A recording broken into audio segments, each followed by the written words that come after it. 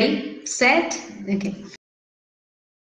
We're going to start with, as you see in the background, we're going to start with comitant squint and non-comitant squint. Now, what do you make of this? Now, for you to understand this, you need to know what is angle of squint. Now, what is angle of squint? Now, when I have to actually understand squint, I need to quantify squint. Yes, it's not enough if I just say I have a left esotropia, I have a right esophoria, or I have a hypertropia, whatever. Yes, I need to quantify it. Always I need an objective assessment of things. So for strabismus or squint, we need to measure the angle of deviation, how much that eye is deviated from the center. All right, so that is angle of squint. Now I'm not going into the details of angle of squint right away, because I just want to stop with comitant and non-comitant in this little short, ultra short video. Now, when we measure angle of squint, okay, somehow we are measuring. That's not our botheration, okay? Okay. So I need to get my values. So when I get my values, I always get my values in various directions. Now, what directions am I talking about? So when I measure squint, it's not just in the primary gaze. I hope you know what is a primary gaze. Now, primary gaze is when you're looking straight. Yes, when I'm looking straight, that is my primary gaze. So that's not the only position where I measure the angle of squint. So I actually have to measure in the 9 gazes.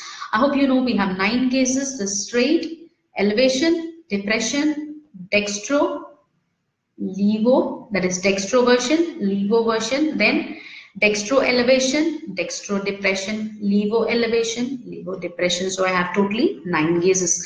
So I am actually supposed to measure the angle of squint in all the 9 gazes. Is that clear? Now when I measure in all the 9 gazes, yes, angle of squint in all 9 gazes, and if the angle is the same in all 9 gazes, it is comitant. Okay, and if it is different in different gazes, if the angle of squint is different, say in dextroversion, and it's different in levoversion, then it is a non-comitant or incomitant squint. So that is all that you have to know about what is a comitant squint and what is a non-comitant squint. I hope what is written on the board is clear for you guys. So when I measure the angle of squint, depending upon whether it is the same or whether it is different in different gazes, out of the 9 gazes, we call it as comitant and incomitant squint.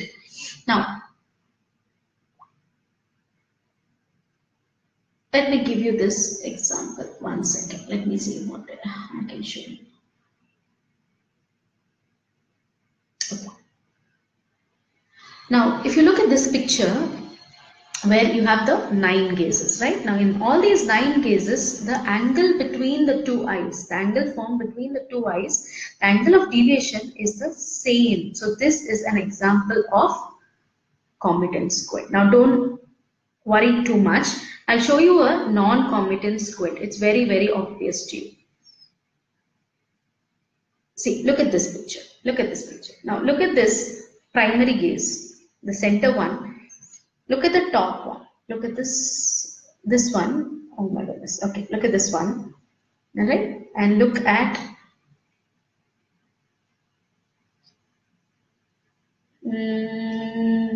this one. Okay, this one. The second one here. So look at the center, look at the top, and look at this. I don't want you to see all the 9. You'll get confused because ophthalmologists themselves get confused. So I want you to look at the center, look at this picture, and look at the top middle. Now, do you think the orientation of the eyes are the same in all the 3? Do you think so? Just use your, you don't have to be an ophthalmologist, you don't have to be a doctor to answer my question.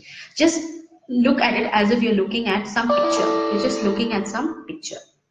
Obviously, it's not, right? It's not the same. So this is an example of incomitant squint. So I'm just stopping it right here because my laptop needs some charging. All right. So now you got what is a comitant squint and a non-comitant squint. I'll get back to you right away. Sorry guys, I have to interrupt. But anyway, non-comitant and comitant squint, I just had just this much to tell you. Okay. So if you know this much, that's more than enough. I'll get back to you in a bit.